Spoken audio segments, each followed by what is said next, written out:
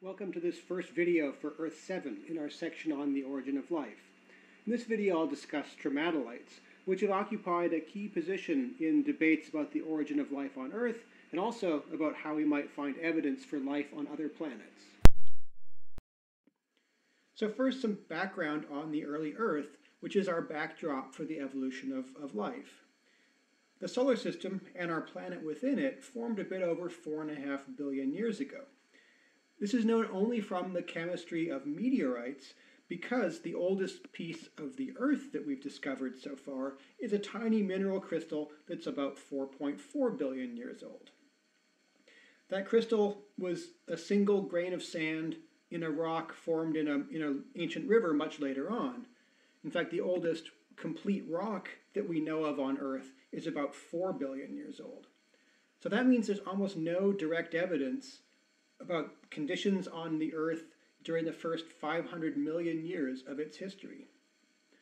And also, this rock formed initially inside the Earth's crust and has since been heated to very hot temperatures and deformed at high pressures.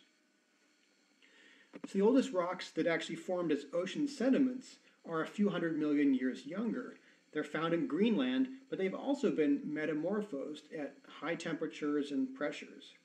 But as the oldest ocean sediments, these rocks have been very important for studying the origin of life, and you'll hear more about evidence from them. But also, we're still missing the direct evidence from the first 800 million years of Earth history. This makes studying the evolution of early life very challenging, as you might imagine. Well, finally, there are relatively well-preserved ancient sediments known, especially from Australia and South Africa, that are around 3.4 to 3.5 billion years old. So these localities have also yielded a lot of evidence for discussions about early life. You'll hear more about them in future videos. So what is a stromatolite? Well, it's just a layered structure in limestone rocks, often forming dome shapes or column shapes or sometimes cone shapes. The photos here show some examples of stromatolites. The dome-shaped ones on the left are about 500 million years old and come from Nevada, and the more column-shaped ones on the right are more than 1 billion years old, and they come from near Death Valley in California. So stromatolites are quite common in the geological record, although these ones are much, much younger than the age of the Earth and the ones that we'll talk about. So stromatolites are thought to form when a sticky layer of microscopic living bacteria that are growing on top of the structure trap tiny grains of sediment and bind them together. So that would mean that discovering stromatolites in ancient rocks would be a sign that there was life there. Well, how do we know that stromatolites form this way? Well, there's still stromatolites living today in certain places in the ocean and in lakes. They're no longer common, they're only found in specific places. This is especially compared to how common they were in the Earth's past.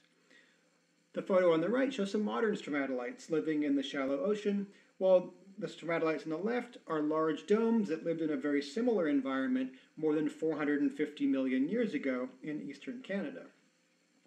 Both formed in nice shallow waters, as indicated by the small ripples you can see on the sand or the sediment between the stromatolites.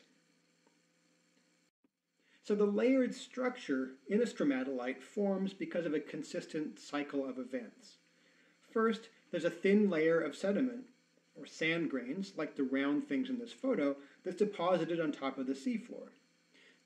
Next, the single-celled bacteria that are living there, the little stringy filament things in this photo, will grow around the sediment grains to trap them in place. But there isn't just one type of bacteria present. Instead, there's a small community of many different types, which form something called a biofilm. Bacterial biofilms are just a whole bunch of individual bacteria all living together, kind of stuck inside a gooey substance of other compounds. And biofilms aren't found just in stromatolites. Dental plaque on your teeth is a biofilm, and biofilms are a big concern in medical implants and devices. So within the biofilm, there are bacteria that do different things, and the activities of those bacteria help change the chemistry of the water in the sediment layer. And that changing water chemistry ultimately causes crystals to form within the sediment. These are minerals of calcium carbonate, which is the same material that makes up the limestone rock itself. And finally, those mineral crystals will solidify to form a hard crust that cements the layer together. And repeating this process is what ultimately creates the layered structure of the stromatolite. But that's how modern stromatolites form. Does that mean that all layered structures that look like a stromatolite formed in the same way? If we see a stromatolite, does it conclusively indicate the presence of living bacteria? Well, here's a structure that has lots of stromatolite-like features. It's got layering, forms some small domes and columns. It's a little bit irregular, although the colors are a little bit unusual here. The pink, the orange, the red colors are here in this specimen because it's actually paint. This formed in a car manufacturing plant as paint dripped down onto an area where the cars were spray painted. Well, obviously paint isn't forming ancient stromatolites that we might find in rocks, but this example does make scientists cautious because layering might be able to form without life. So, although many or perhaps most stromatolites do likely indicate the presence of life, it might not be guaranteed. And so this has been a subject of a lot of scientific debate. So let's go to Greenland, 3.7 billion years ago. The rocks there formed on the ocean floor, and they're the oldest rocks that we know of that formed in the ocean, which makes them very important for studying early life because scientists think life first evolved in the ocean. But these rocks have since been heated and stretched and squished a lot. But they do contain these small cone and dome-shaped structures that are a few centimeters tall. Are these stromatolites? Are they the oldest evidence of life on Earth? This claim has been made, and if they are stromatolites, then it means that life was present in the oldest rocks that we know of from the ocean.